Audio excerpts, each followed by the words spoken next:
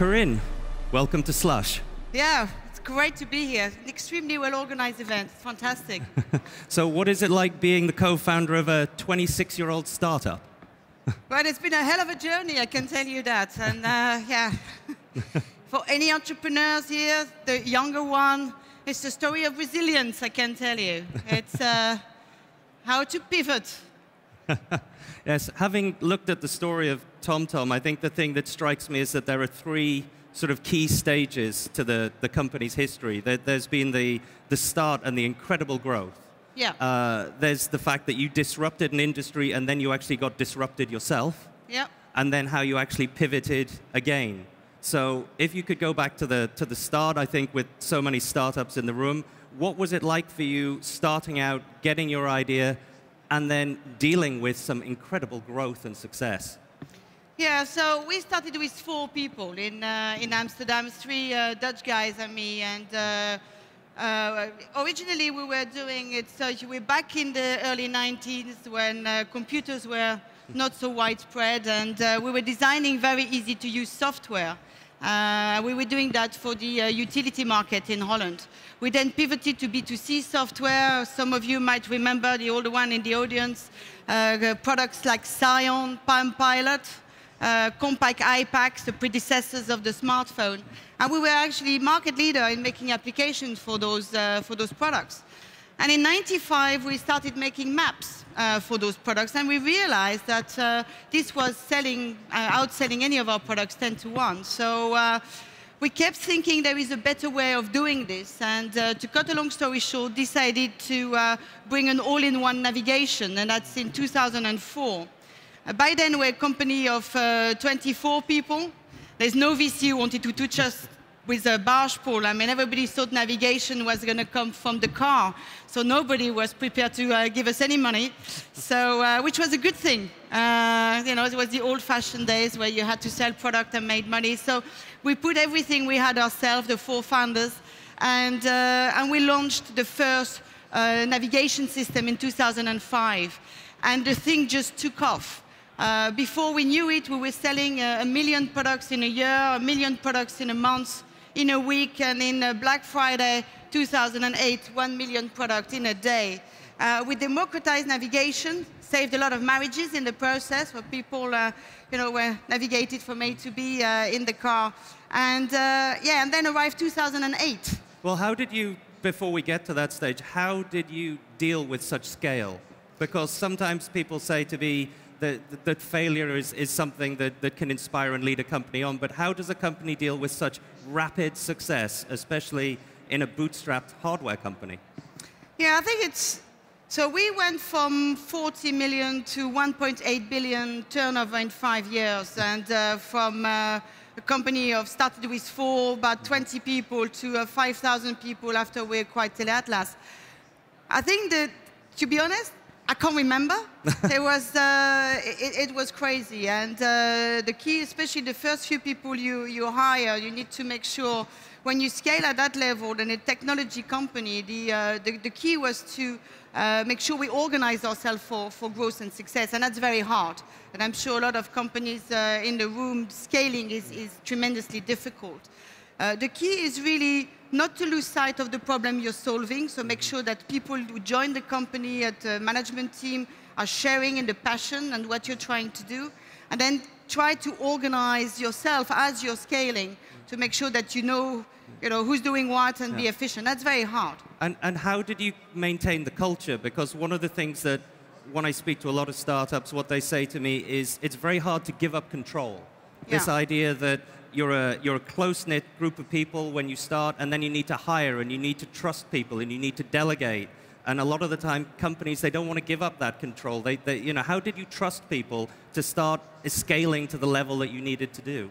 Well, first of all, I think the key, and it's the same for any companies, your management team and your founder team is very important. In our case, there was 4 of us, and we're all very complementary in our skill set. You had one person who was very good had a strong product vision and a good financial background. You had two guys who were amazing at designing software and product, very easy to use. So the success of TomTom was in that ease of use.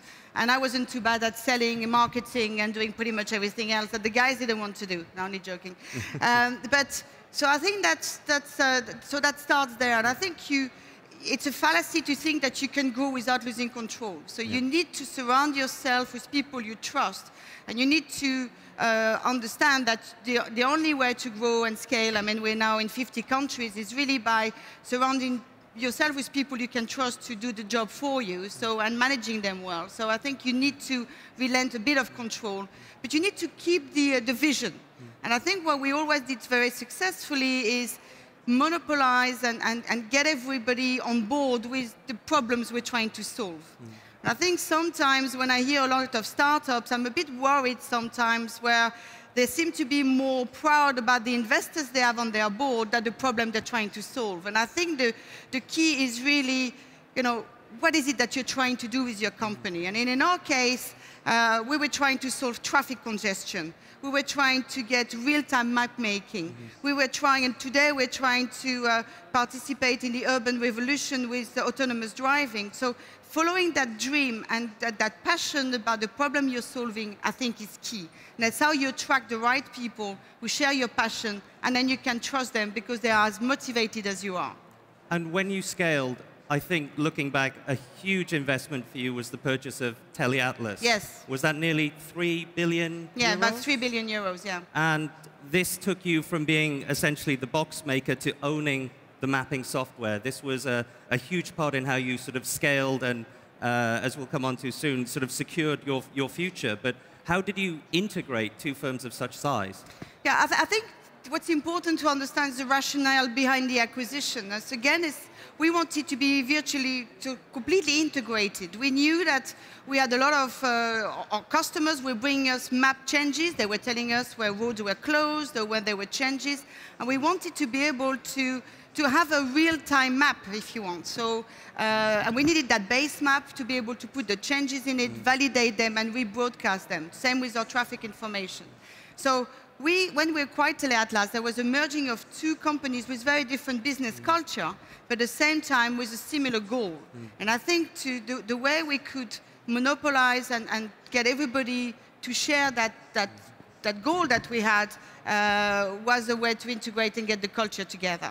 And I think the culture we now have about 5,000 people, but to keep that entrepreneurial culture has been key for us. We are still and what I mean by entrepreneurial is we take risk. A lot of the things we've done, always people have thought we were mad. When we bought our first navigation system, as I said, people didn't think it would ever work. People thought navigation would come through the car. And when we acquired TeleAtlas, people thought we were crazy. A month later, Nokia decided to acquire the Navtech at the time. So I think the map was a crucial element of a tool that we needed to fulfill our level of ambition. So that's how we managed along the way to keep taking risk, to keep focusing on the innovation. I think that's what kept us where we are today. I'm sure a lot of you see me here and think, well, TomTom, you guys are selling SatNav and Google has eaten your lunch. Well, actually, not quite. Isn't that also the nightmare that you created this startup, you created this global entity, and then one of the biggest tech companies came in the world and gave away a good enough version of your product for free? Yeah, that wasn't very good for us. I mean, when you can imagine that's a huge amount of disruption. At the same time, there are a lot of problems to be solved. I think there was a lot of consumers who wanted to have a dedicated device. Our devices are offline, so you can use them without having a connection. So a lot of customers still like that. But we also diversified our business. We have a telematics company. And today we are really focusing that real-time, high-definition map that is going to be required for autonomous driving. Well, you sort of, in a way, you started to embrace the competition because, for example, I know that in Apple Maps, you're a huge partner in that, also in Uber. Yeah. And so what was it like when you realized that you were at a moment where you were no longer necessarily competing, you were more partnering, that you again, you had to pivot and you had to change dramatically in what you were doing. Was it a difficult thing to do? Was it a logical thing to do? Did you feel like you were a startup all over again? Yeah, I think we knew that because a lot of it came from a very big successful technology company that was called Scion at the time, and we knew that this doesn't last forever. We knew that we had to diversify the business. So actually, we had started diversifying. We acquired a company that was making traffic information and telematics before the big disruption in 2008. So we had already diversified the business, but always with our core business of knowing the route and basically getting people from A to B in the safest possible way. I mean, whatever happens, there will always be cars. Whether there's someone in them or not, there'll be cars and they're going to need to go somewhere. And we feel we can play a very important role in that ecosystem. And that's what drives us today, and that's what's been driven us for the last 10 years. So, yes, we have pivoted, and we have that great big level of ambition. And so is this essentially where you see it, that people still need to get from A to B, and yes. whether it's a car driving them itself, whether it's a person driving them itself, whether it's public transport, people will still need maps, or robots will still need maps to follow. So where is the future that TomTom sort of looks at today when you go all the way back and you look at something such as the box, and then you look at the disruption you caused, the way that you were then disrupted yourself, and then how you look towards the future? Where do you now tend to look at your different roles within the future, for the future of the company? So we have a huge amount of knowledge on the map making. I think the people who are going to, for autonomous driving, and that's globally, you're going to need to be able to map maps in real time. So it's going to be one of the technologies, and you need to do this in a scalable way, in a global way, at the lowest cost possible. So you need to automate everything. So we've been using actually artificial intelligence for a long time already. We're used of managing and dealing with huge amount of data. We have 700, nearly 1 billion people using our data every day to navigate. We have a huge amount of data, and we can just keep that data current. So the next step is really urban revolution will change. Our cities, you know, the problems is huge. People get killed on the road every day. Our cities are congested. Pollution is immense. And I think there are some big problems to be solved there. And we feel that with the expertise that we have, the way we can deal with that data and that knowledge that we have, we can be a major technology player in this big revolution, urban revolution of tomorrow. And that's super exciting for a company like us. So that's why I'm very optimistic for the future and the way that we've been able to anticipate, adapt, and working on cool technologies today. And that's the way we can attract also the best engineers in the world to keep and work with us on solving that problem. How did you transform the culture of a company which was essentially a B2C company to what I suppose now is increasingly a B2B company, and to maintain the sort of the same culture, the same spirit? How did you transition that from a people perspective? I think in any companies, the culture is established by the founders or the people at the top. I think as leaders of an organization, you have a big responsibility towards and you have a big impact on the company culture. And for me, company culture is key. I mean, if you're an entrepreneur, you know it's very hard. There's a lot of rewards because you're in charge of your own destinies. You can take risks and change the world. At the same time, you need to be resilient. So I think that we managed to keep fun in the organization. We have a flat organization where everybody kind of works together towards a big goal. I travel to all our offices around the world, and I see that same entrepreneurial spirit. We encourage our people to innovate every day. So we don't have an innovation officer or an innovation office. We just innovate towards our goal in a daily fashion, and try to use the best technology that we have. So I think we've managed to keep that entrepreneurial spirit. We have fun doing what we're doing.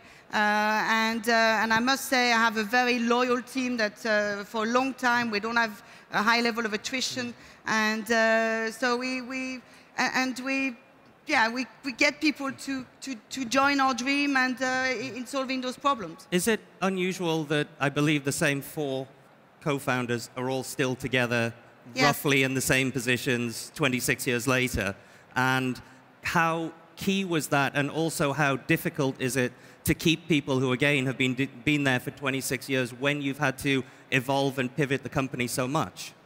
Well, I think as leaders, I mean, we were having this launch earlier on where we're discussing the reason why you run companies. And I think it's never money. I mean, we went public in 2005, yeah, 12 years ago, and we could have retired.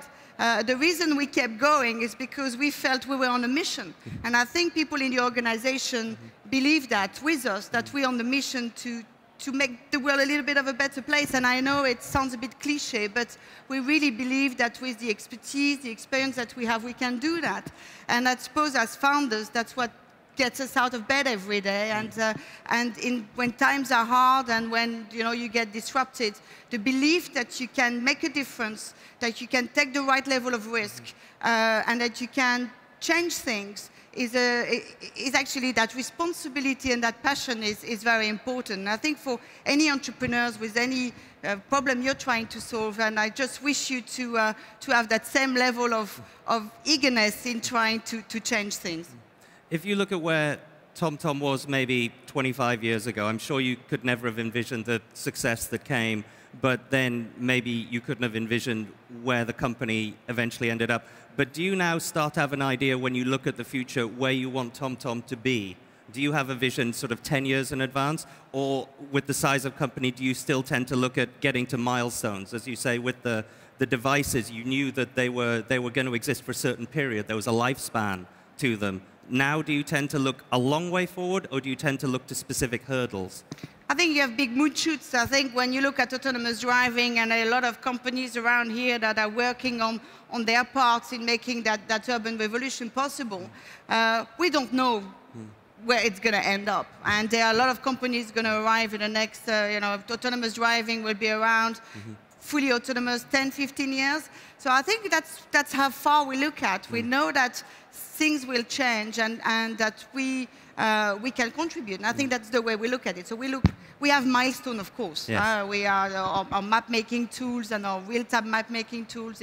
We have milestone within the organization, but the way to get there is not always straight. So I think you always need to have that light on the horizon of what is the problem you're trying to solve, and that is your role in that revolution. I think it makes for a lot of very good metaphors, the journey of TomTom. As essentially a company then that is, I said at the start, it's like a 26-year-old startup, given that it keeps restarting and restarting, it pivots and pivots, and that the pivot is often such a fundamental part of any startup's journey. What would you advise for companies as they see success or as they have to change their business models? The things that can sideswipe them in either the early days or, as happened with you at the piece of success, you can get sideswiped and move on. What would your advice be to companies when they have to make that kind of hard decision? I think as companies, as entrepreneurs, I think you have a very good idea of the problem, what you're trying to do. I think you've got to have that belief in yourself. I mean, entrepreneurs, it's not a job, it's a lifestyle. Huh? So you work day in, day out in trying to get where you want to go. And I think sometimes you tend to get a lot of advice from everyone. I think that's, while advice is welcome, and I think, to get mentoring is good, but never lose sight that you know more about your organization than anyone. You know why you're doing it. So if you keep an eye on the competitive landscape or what's happening, it's important to also follow your gut feel and your intuition. At the same time, you need to be aware that you can get disrupted. So you need to also look broad at your level of competence, the technologies you develop, the IP you're filing. I think it's very important as well to look at the uniqueness of what you do. We file a huge amount of IP. That's the other thing when you scale as well. When you get big, you got lots of trolls. If you start doing business in the US especially, you need to make sure you have a good patent portfolio. But I think that's, the key is to really believe in yourself, believe in the problem you're solving, keep at it, and look and book small successes along the way that validate your assumptions as well, to make sure that your customers buy in your product.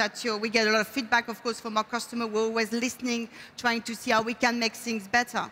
But I think the drive is how can we make things better? I think it's always there in the back of your mind. So you get to one stage and there must be a better way of doing this. There must be a better way of doing this. And then you innovate, you take risk, and you get there. Because if you don't, essentially, if you don't disrupt yourself, other people will disrupt you. Yes, that's true. And along the way, we've launched a lot of You know, before Uber came, we had a similar product. We based a platform for taxis, and Europe is complex sometimes, a lot of regulatory, so we launched this product and we had to pull it out. So sometimes you do things and sometimes it doesn't work, but I think it's good to try and keep trying, yeah, and keep taking risks. Corinne, thank you very much. Thank you.